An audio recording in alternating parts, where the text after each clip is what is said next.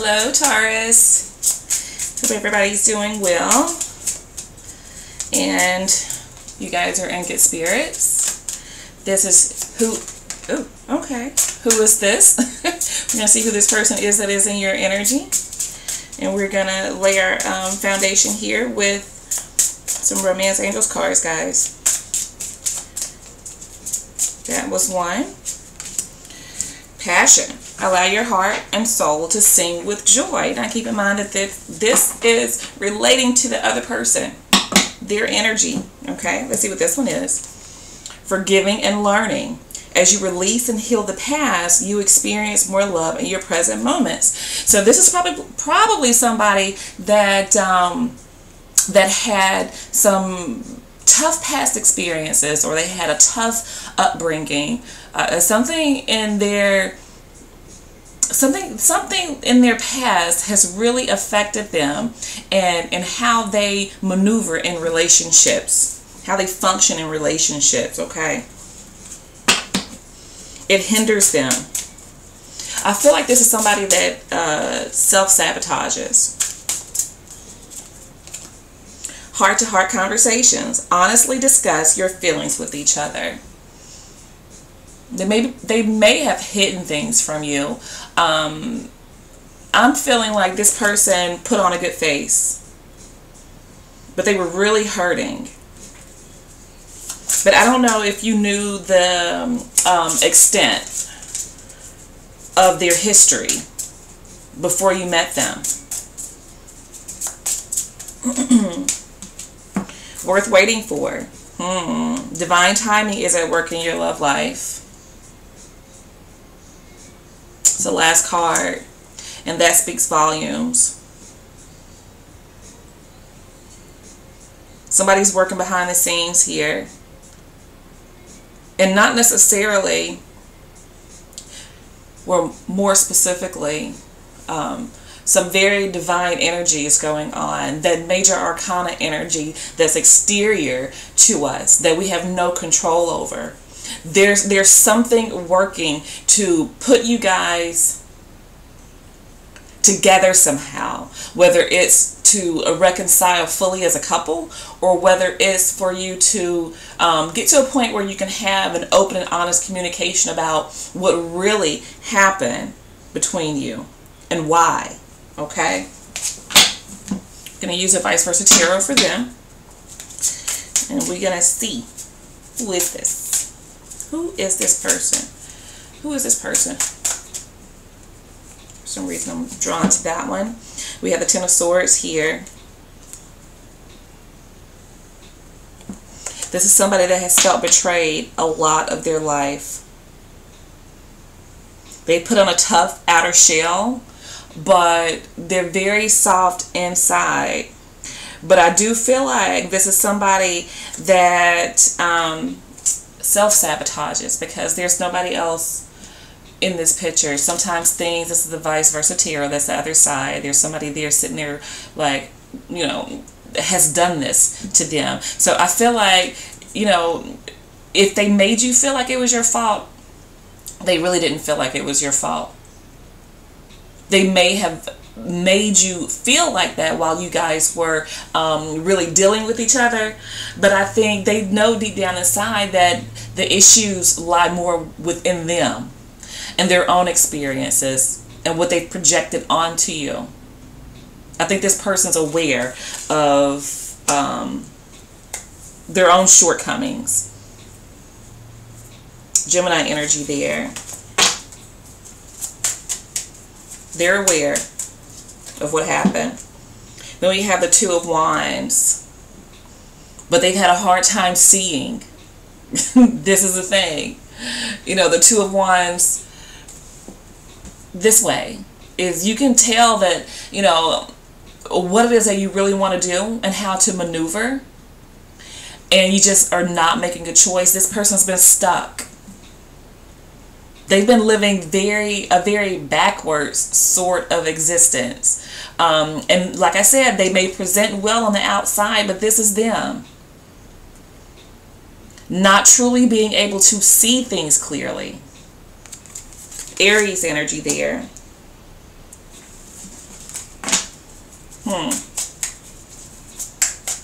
I saw Sagittarius, Temperance. They've been working on themselves.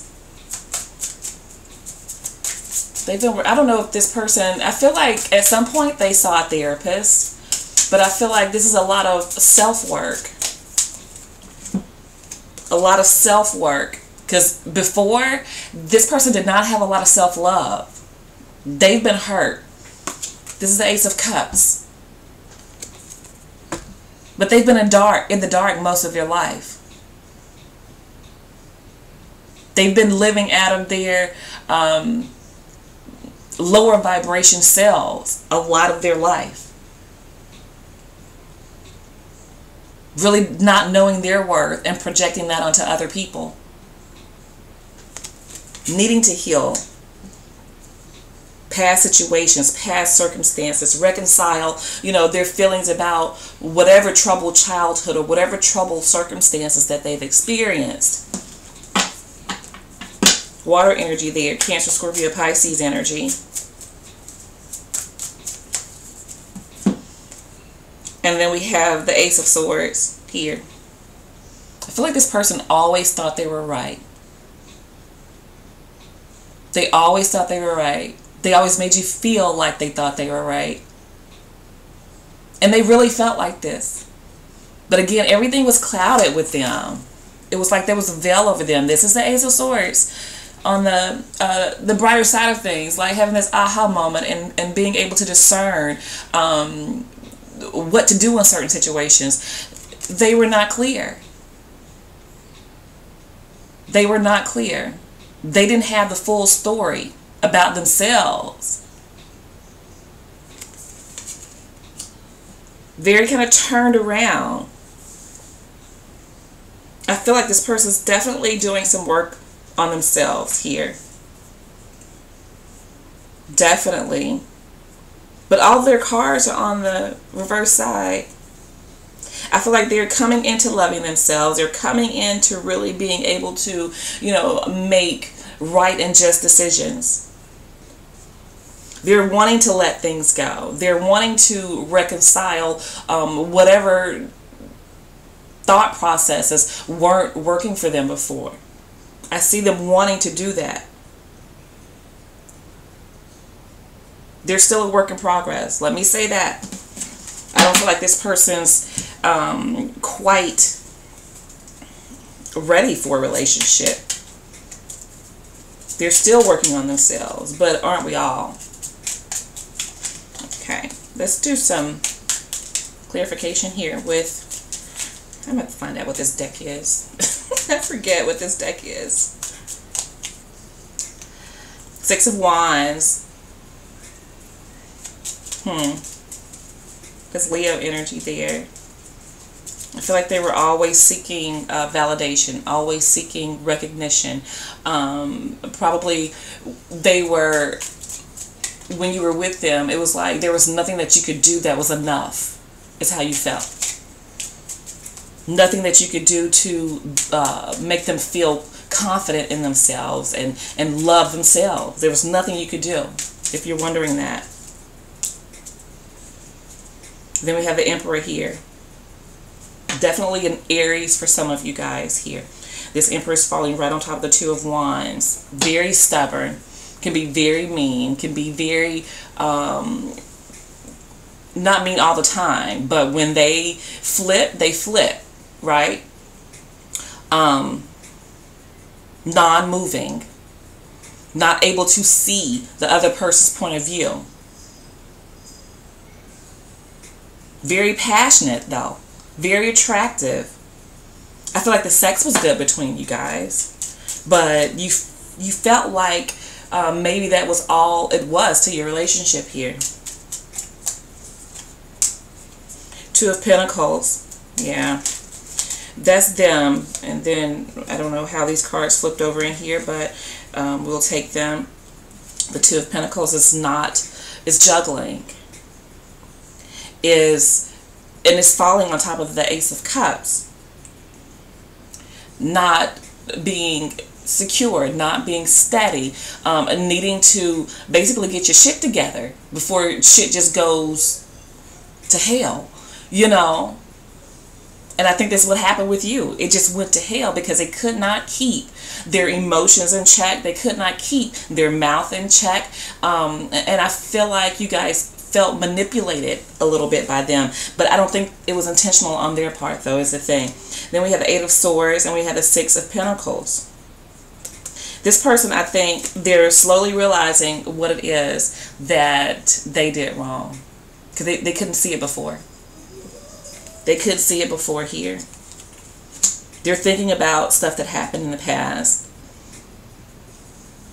They're thinking about how they really should have taken more time to approach things in a calmer nature, to talk to you about things. I'm definitely getting that this person values you guys here. They definitely value you. Okay, let's see what they really want with you guys with my tea leaf cards. I need to find my little bag for these because they're so hard to handle. You see, they are more than a handful here. So I'm going to pull from the middle of the deck so I can get, or not, because I was going to pull 2 cards for you guys anyway, and they fell out. What they really want from you. Oh, 3 cards. Oh, you will receive a gift. This person really wants to divulge exactly how they feel and possibly apologize to you guys here. I'm feeling more of an apology, more of an adult conversation, having open communication.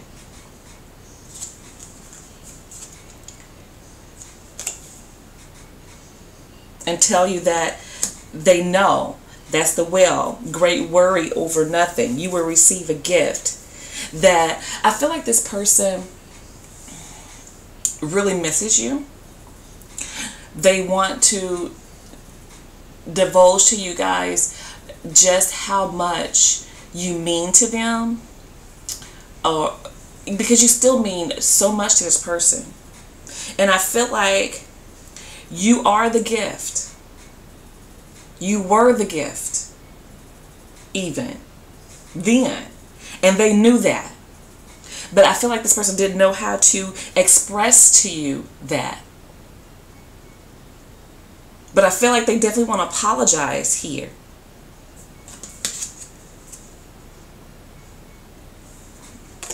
And we have Flute. Disappointment in a friend or a lover. They miss you. This person really misses you. I feel like they're wanting to have a conversation. They're wanting to apologize. But at some point, I don't know how you guys left this relationship, but there's something about how the only thing they hold you accountable for is not sticking with them.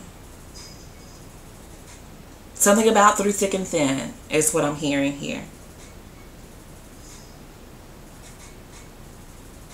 So there's something also they want you to acknowledge. Not necessarily that you have to make amends, but I think there's a disappointment in them for their behavior, and they're also disappointed that you guys are not together and that you weren't willing to stick it out with them is the thing. Okay? So that is what I have for you guys, and I'll be speaking with you soon. Bye.